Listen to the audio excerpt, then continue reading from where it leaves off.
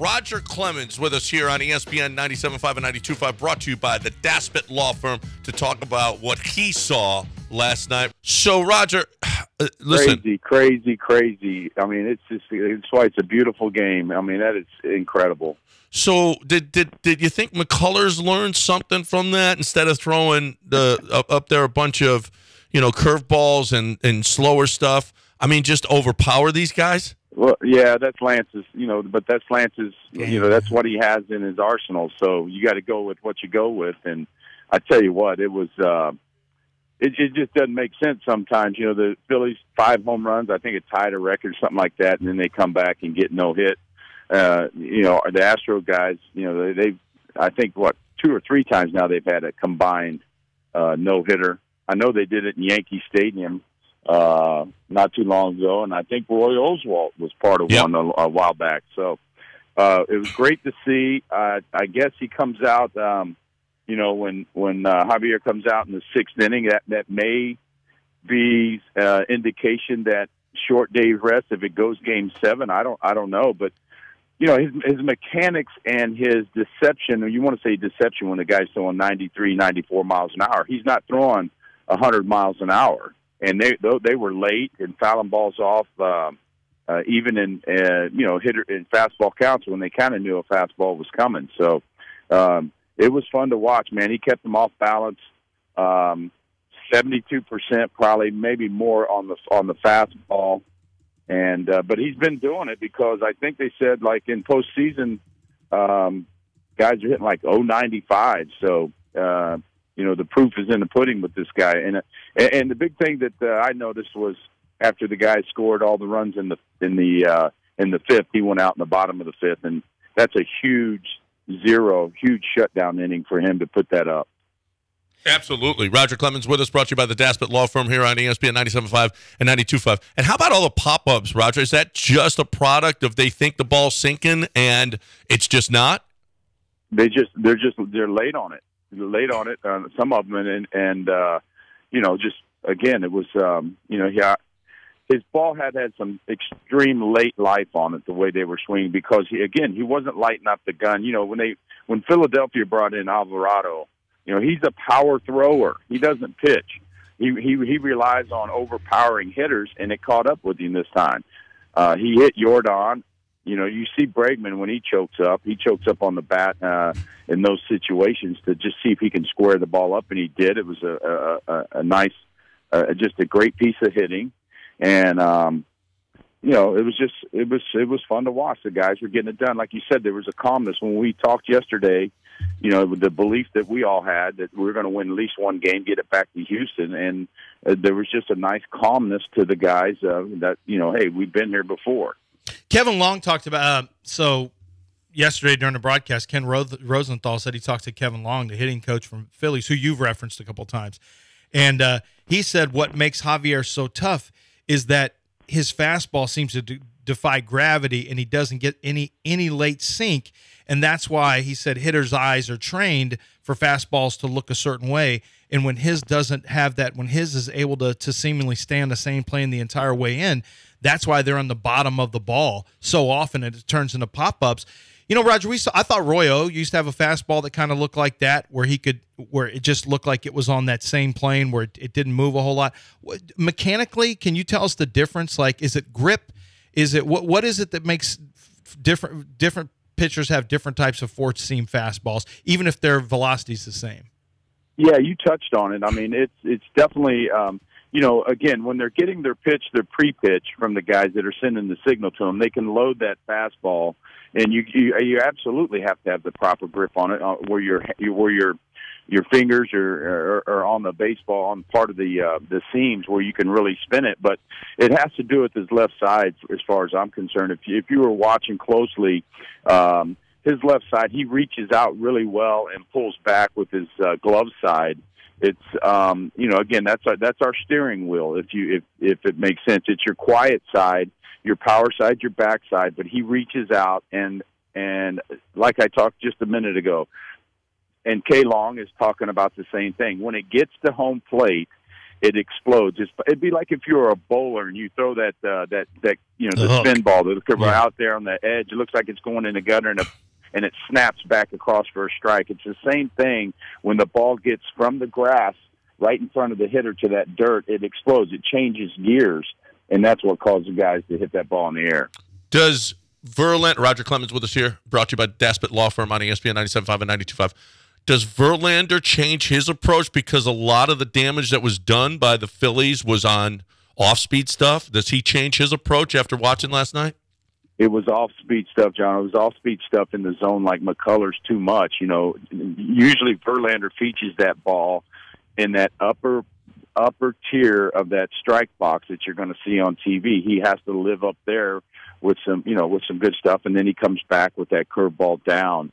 And hey, there's no doubt about it. He can throw a massive body blow tonight and get the guys back home. So I'm hoping this is the night that he really just 5-6 shutout innings like he's capable of doing, and keep that crowd quiet.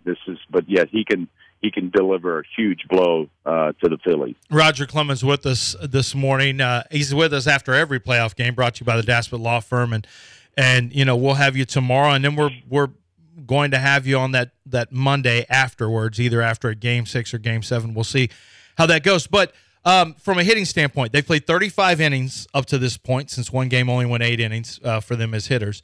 They've had 35 innings as hitters. They scored in 5 of those 35. In each of those, though, they did score runs in bunches with crooked numbers. Raj, they've got to – at some point, they've got to start sticking multiple innings runs on the Phillies, unless you're just going to simply outpitch them, which I guess is still possible. Well, again, I had an opportunity in the second inning last night, had an opportunity in the fourth, and then I got a little concerned in the fifth inning when we couldn't get a bunt down. I was wondering if we're going to try and bunt, and Pena tried to get it down, couldn't get it down. I just don't think the guys practiced it enough. Right. To be sharp at it, and but we ended up coming through.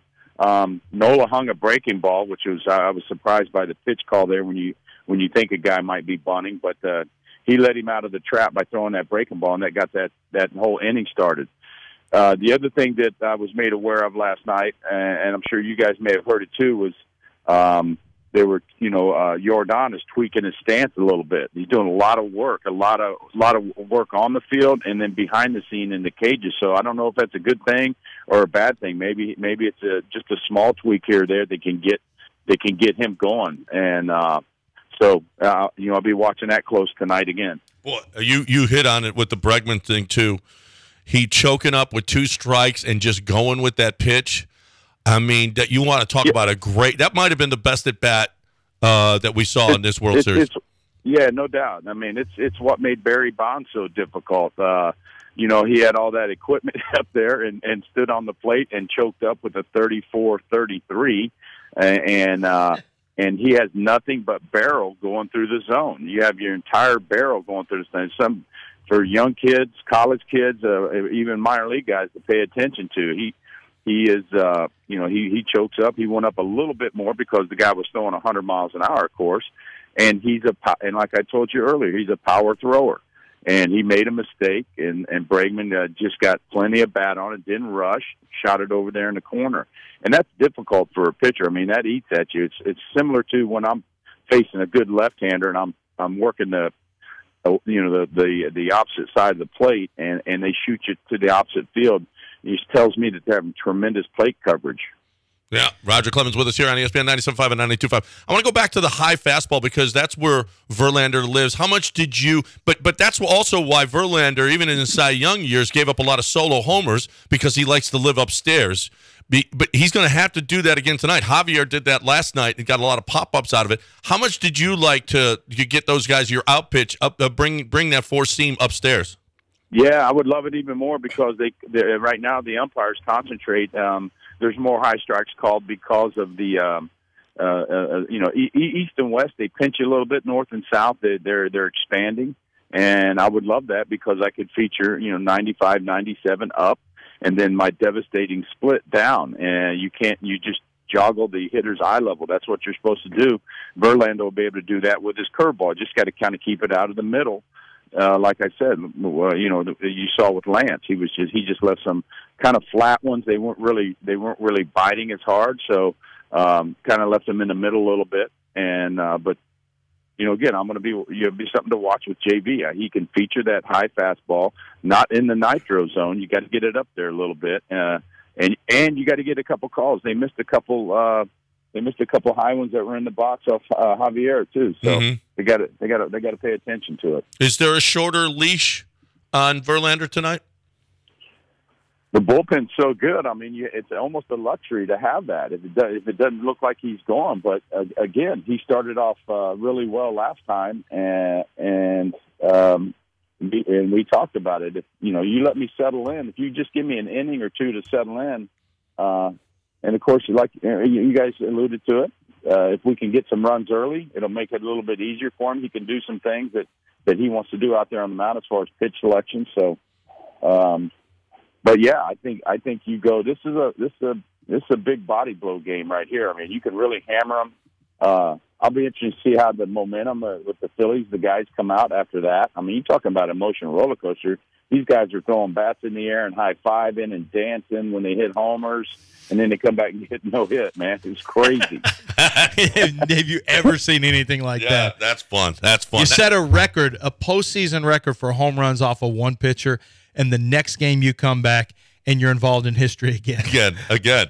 Although Cristian Javier was, Roger, there's something to be said for a guy who just doesn't. This is now the either fifth or sixth consecutive start where he's allowed 2 hits or less. Cristian Javier. There's something to be said for, pressure, and this is stuff that you could probably talk on all day. Pressure self-created. We create pressure on ourselves. It's only bothers you as much as your own mentality allows it to bother you. This is a guy who doesn't feel like, sometimes I feel like Lance the pressure can get to him a little bit unless he gets rolling early. But with Cristian Javier and now Fromber, who I think has become really good at this, those guys just are able to settle in. I think JV's really good at that as well, despite what's happened in the World Series. I think JV's also obviously excellent at it. Can you talk about how you can prevent yourself from feeling nervous and when something starts to go against you, when you start to have some adversity? Yeah, you're exactly right. Javier looked like it was just him and his catcher out there. I mean, nothing else mattered. I mean, he didn't even pay attention to what was going on our offensive side of the ball. 9 punch outs. I think he had 5 in a row at one time. I mean, come on. He was in that. He had his blinders on, and that's what you got to do. Crowd was. I was talking about how loud they were. You couldn't even hear them, man. They were reading books in the stands or something. And so, but again, the 5th inning was a big shutdown inning, and I think total the guys had. I think our pitchers had 14 punch outs. So I mean, that's outstanding too. So, I mean, we got some quality arms. The guys come out of the bullpen look like they want to be in the game, and they want to challenge these hitters. And so it's just good to see. I mean, like you said, you got to have that kind of. You got to put your blinders on, slow everything down. You don't hear people in the stands. There's been times when I was out there where Jeter would have to whistle at me twice to step off the rubber because he wanted to tell me something about a shift, or they knew my cadence, what I was going to throw, and I would step off and let them reset themselves. But they would have to yell at you twice or something to step off because you're so locked in and ready to go on what you're doing, and that's the way Javier was. He could tell that they knew. He, as a position player, could tell that they were locked into your cadence. Oh yeah, because most of the middle infielders, before you could have the electronic device in your hat, they knew what I was going with. Sometimes I would change cadence in the middle of the game on whether what sign is live or what I was doing, and the middle infielders they all wanted to know what I was doing, so they could slide one side, they could take a half a step one way or another without the hitter seeing them move. Because if you see the hitter sees them move to a pull side, they know I'm throwing something soft. So they would be real careful in doing that, but it always helped them gain a step or two on a hard hit ball. So they wanted to pay attention to that too. That's great stuff.